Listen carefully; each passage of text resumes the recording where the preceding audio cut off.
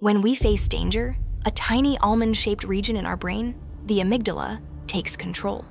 For decades, scientists believed it only triggered fear and released stress hormones like cortisol and adrenaline. But now, a groundbreaking study in Nature reveals a hidden power.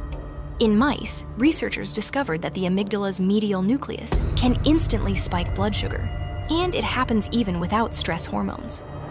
This surge gives the body immediate energy to fight or flee. Using fluorescent imaging, viral tagging, and light-sensitive neuron switches, scientists traced a new pathway, connecting the amygdala to the hypothalamus, and then to the liver. The brain, it turns out, can command the liver to release sugar directly.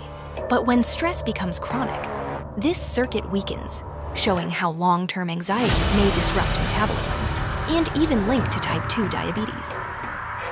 As neuroscientist Sarah Stanley explains, we've seen the amygdala as emotional, not metabolic.